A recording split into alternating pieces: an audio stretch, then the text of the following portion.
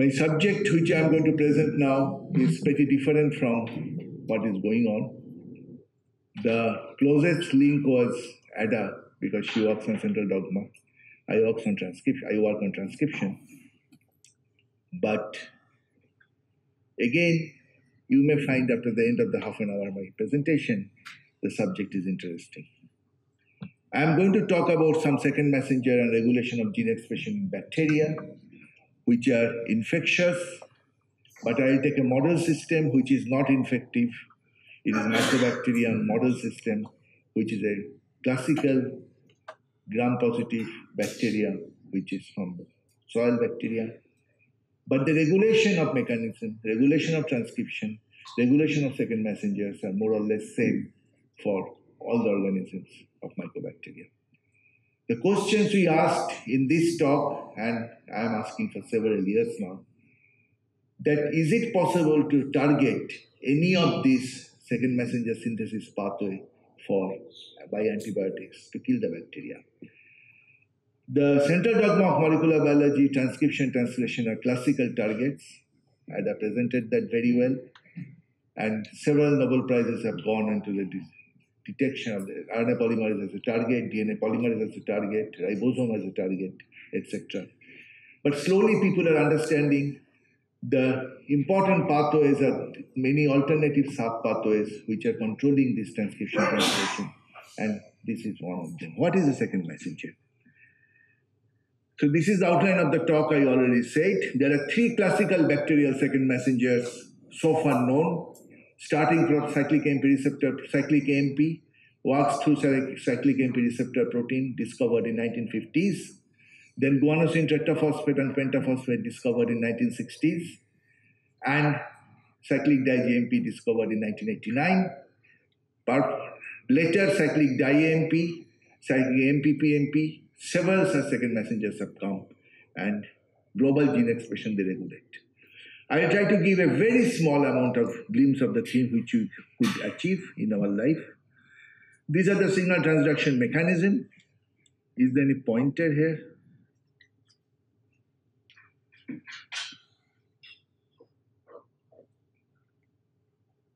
Thank you. I'm sorry to give you trouble.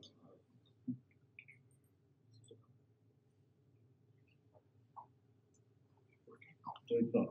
So if there's a stick of oxidative stress, osmotic shock, whatever you have it, a kind of environmental cues which wants to alter the cell under certain condition. So, yours personal? Yeah. I'm so thankful to you, sir. Thank you. And that goes through, passes through the membrane and induces cellular response through series of second messengers. And nutrient deprivation is the first messenger we work on, and then it goes to second messenger cyclic di-GMP. There are two proteins which makes ppGpp and cyclic di-GMP. Very small molecules, 600 to 800 molecular weight, and they regulate gene expression mostly by binding to RNA polymerase and transcription. So I will talk mostly about two proteins from smegmatis, but I said at the beginning of my talk, they are more or less same. They have relaxed synthesis of stable RNA during starvation, diagonal cyclase, and we have published several reviews on this over the last 10-15 years. There is a hydrolysis domain, there is a synthesis domain, and the regulatory domain in both the proteins, in the gene, RAIL and DCPA gene. What this means, that they synthesize the small molecule, then they degrade the small molecule depending upon the concentration present of the molecule present. If there are too much concentration, then degradation will start. If there's a less concentration, synthesis will start. So there is a beautiful balance between the two activities which controls the mechanism. So the function is transcription, ppGpp, translation. They affect virulence, DNA replication, and several pathways: motility, virulence, translation, facility, proteolysis, biofilm. This is a very current interest now, how they inhibit biofilm and transcription. CID-GMP controls differentiation and cell division in Mycobacterium. This has been shown over the last 10 years. Classical work and the review by Regina Henge from Germany, Berlin, showed that how the control of Mycobacterium can be happen between by cyclic di-GMP. So how the mechanism happens. We showed it. Our first interest was to find out whether Mycobacteria shows stringent response or cyclic di-GMP response or not. So we knocked out the gene by homologous recombination. Knocking, we made a complemented strain, knocked out strain, and showed the survival rate is very much compromised. And nutrient starvation, high ppGpp changes. And in year 2000, we showed it several years back that under starvation, there is a change in the morphology. And if you overexpress it, the morphology regains. So the morphology change indicates there is a change in the cellular membrane, the lipid components. So we went further and we wanted to see whether antibiotic sensitivity is also affected. So we asked the question, we showed the change in the morphology by lipid profile and the cell division analysis. Then we asked whether they regulate antibiotic sensitivity. In order to do so, we have been given by the government a very nice facility, a Center for Excellence, where we purchased a machine, phenotypic microarray, which I am sure all of you know. It's a very common machine now, where in one shot, you can follow 96 growth profile in a 96-well plate. And if you have a several plates, you can multiply that, which would have taken years to do a growth.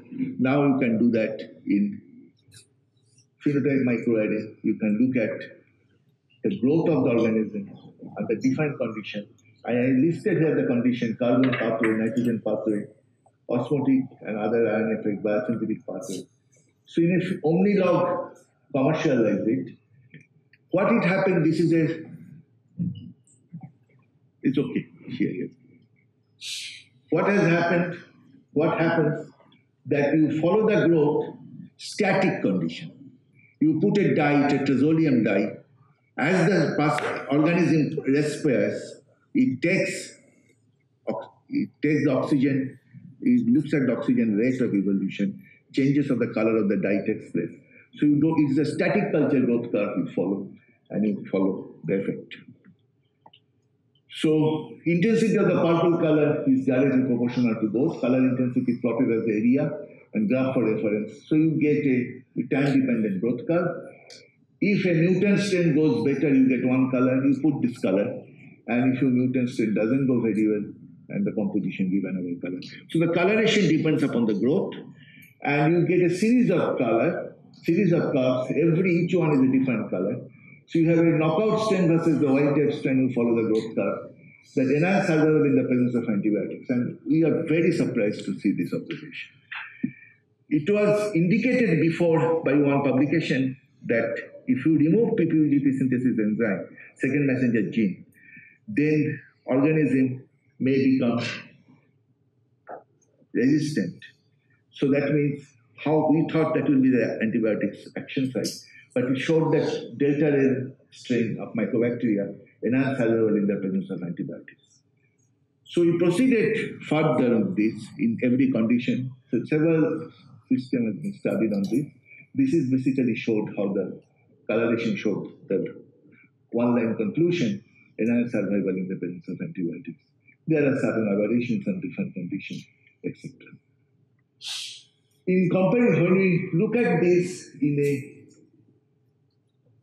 minimum inhibitory concentration and PM analysis, streptomycin, norfloxacin, we calculate the delta L, and complemented the delta L strain with the organism. See, you have to check that if you're removing the gene out, whether there is a polar effect or not. To circumvent there is not a polar effect, you put back, you knock in, begin by, and it can go anywhere if the effect is rescued. That means you know you are working in the right direction. Similarly, cyclic di-GMP gene was knocked out, it was incorporated, complemented strain, and we looked at the antibiotic. We don't expect streptomycin, norfloxacin in it. Most important, we find ampicillin amoxicillin. Many of them we have not done on this. I mean, no detection level count, and we have a dye reduction value in this organism. So in summary, what we showed that delta LA and delta CP showed enhanced survival in the presence of multiple antibiotics. The MyC determination corroborates PM data.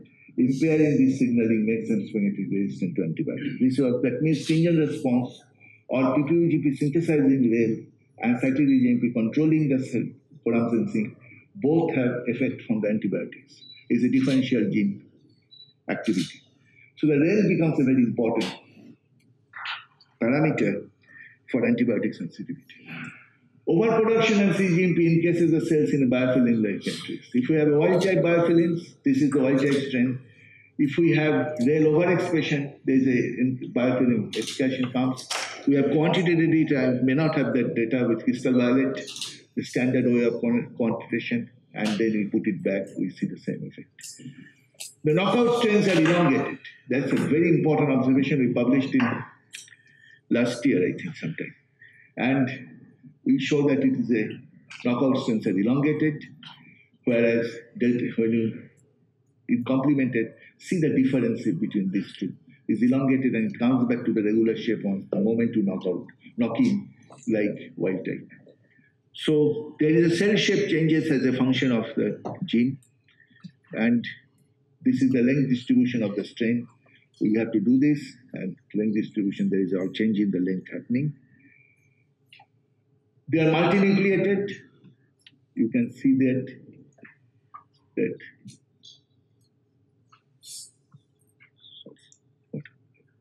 they're multinucleated, and you can see one. And here, they're both there.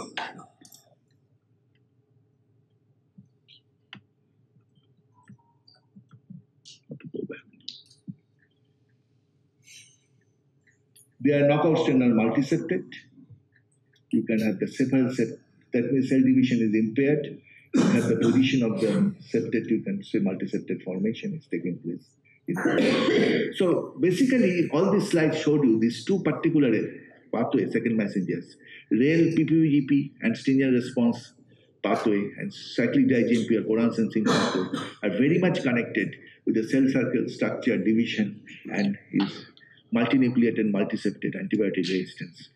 So these two are very important enzymes which are enzyme system, secondary messenger synthesis, which I want to impress upon. So PM data showed that these are the environmental and the presence of multi-antibiotic. I already talked about it, so I won't waste my time to read it. So regular cell division, cell morphology, and growth rates. We proceed further, but we were trying to look at it whether there is any natural analog which will inhibit rail synthesis, which is very important. Came to our notice is an amazing observation by Bill Jacob from Albert Einstein Medical College. He's a big name for tuberculosis research. He showed that vitamin C is a natural inhibitor of the TB, Mycobacterium tuberculosis. Remember, vitamin C is the classical drug you can take because it has no adverse effect. You can take as much as you want. It comes with your natural food. Linus Pauling talked about vitamin C lifelong. Bill Jacob showed vitamin C is very important by working through the cell membrane. And Mycobacterium tuberculosis he showed. He published it in Nature a few years back.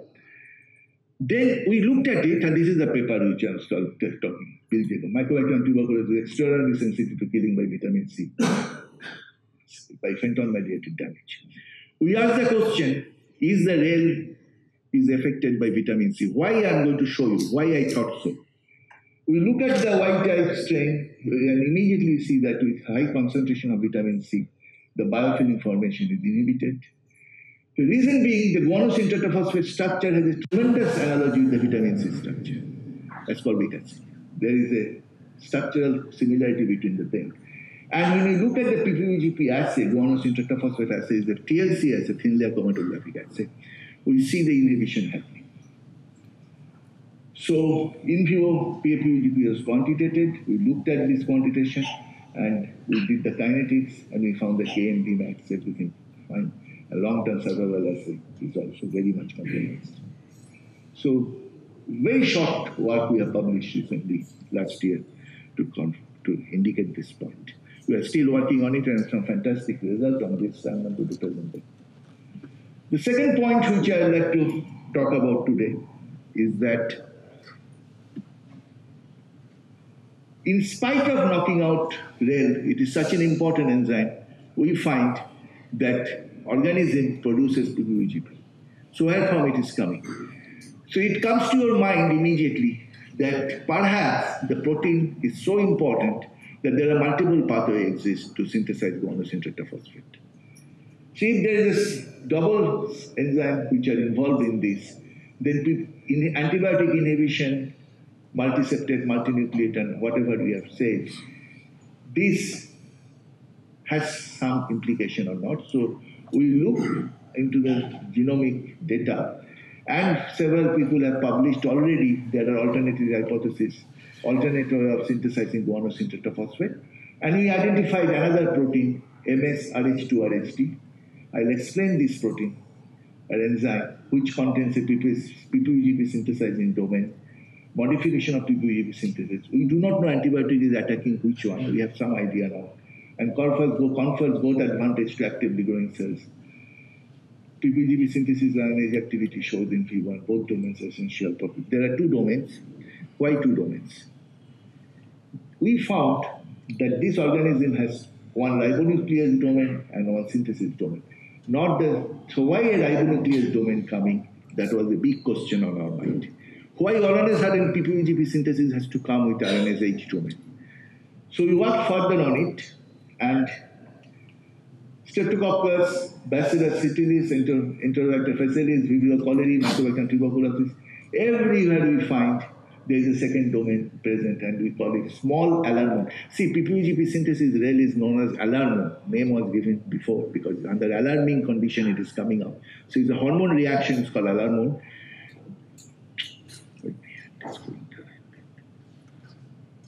And this hormone reaction gives the synthesis. So there is a second enzyme system, SAS, small alarmone synthetase. That is what it's called, known as SAS proteins. So if you look for SAS, you will see that all are present.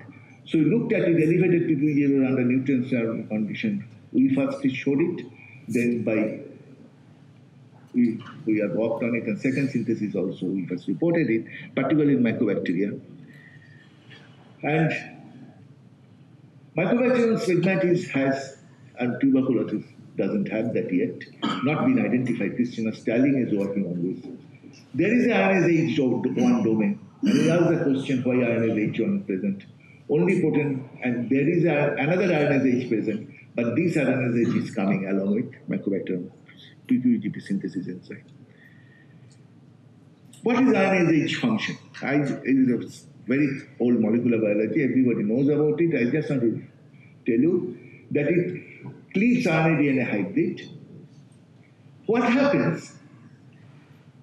The working hypothesis is that the DNA polymerase and RNA polymerase has different rate of movement, and particularly under starvation, the alt structure, the rate of movement becomes different.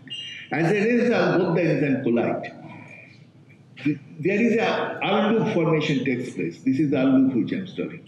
R loop formation takes place. And RNase is a classical enzyme which removes the R loop. So we believe under starvation condition, R loop removal is taking place. So to show that, we designed some assays, in vitro assays, where we synthesize R loops. We made a small oligos, which are complementary, and we made a small R loop formation. And this gel is a very busy gel, but I can still explain this is very important. This is double-stranded DNA. This is with the R loop, so molecular weight goes up. And if we have a RNase H positive control, it gets degraded. Only the R loop is degraded, not the DNA is degraded. Negative control, this stays. This is the same replication. But if I have our protein, MS-RH2-RHT, we see it's completely degraded. It's working better than the positive control, indicating thereby that it does remove the R loops, and it is breaking the cells. And then it got the antibody, and we checked, and we found it is indeed there. So We made RH2 mutant and we found that, to cut a long story short, again, this is a very busy slide, and to cut a long story short, what I should say, that this site basically tells us that if I remove RNase H domain, RSD has effect, RSD if I remove RNase H effect. So both of them act in seeds, they come together. And we followed this assay 2 ways. This is also a very interesting assay. What we do, we do a fluorescence resonance energy transfer studies where we put a donor group in one of the strand, acceptor group in another strand. When they are coupled together, we have a quenching of fluorescence. When RNase H is acting, they dissociate, and enhancement of fluorescence takes place. So that is this curve shows us, and these are the transcription assay basically. And final model is basically that under stress RNA polymerase, this algo is forming, RNH2 is coming and killing it. One point we could not establish, we are still trying, whether ppGpp is playing a role in this RNase H activation. We do not know. We have no direct proof. Circumstantial evidence we have no direct proof. Neither I have the structure of REL. I'm trying very hard to get RNA REL protein crystallized with a crystallographer colleague and myself. My laboratory, we are not yet successful. Only portion, part of it comes, not the full protein crystal yet, but successful. Many people are trying on that, but so therefore, that is the story. Basically, I'm finishing my work under stress. This cups and clips it, and algo removal is happening. One more indication I'll tell you, it's just a new observation. We have not published it yet. We are very excited about the structure and this that we have seen. But if you remove both the enzymes, MSRH2, RSD, and REL, still some residual monosynthetase phosphorysynthesis activity remains. Such an important second messenger. Where from it comes? And we found polynucleotide phosphorylase, PNPS, has additional activity. And it makes not ppGpp or pentaphosphate, it makes pGpp. So difficult to detect because molecular weight by mass spec, if you do, is like a GTP. So you get a pGpp which has this cleavage activity changes. So we are looking at it now. Further, we have almost completed the analysis, but I'm not presenting the data. So we end up that does NHRS2RSD affect antibiotic tolerance and smegmatis? We have no answer for that. And enhanced antibiotic resistance. SAS affect antibiotic tolerance. So this has been reported before by others.